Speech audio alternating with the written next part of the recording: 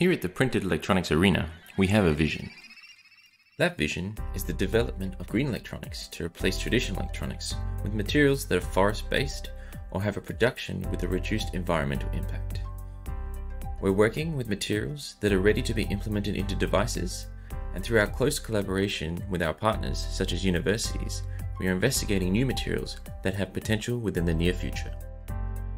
This is an example of a hybrid printed and flexible electronic prototype manufactured at the Printed Electronics Arena by researchers at the Research Institutes of Sweden.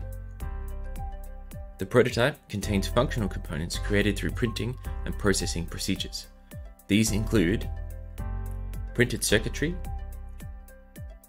an antenna, a sensing component, an energy harvester, energy storage,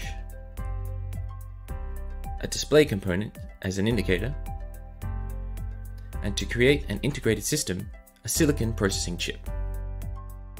Some of the materials incorporated into these hybrid electronic prototypes have been processed from sustainable and environmentally friendly sources, such as forests and plants.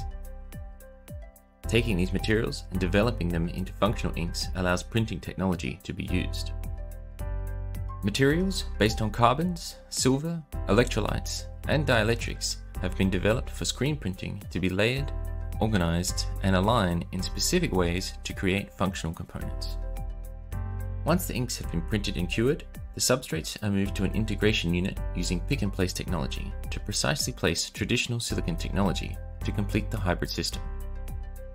The technology can be used in a variety of applications, some of which include health monitoring, drug sensing, sustainable energy solutions, and display technologies.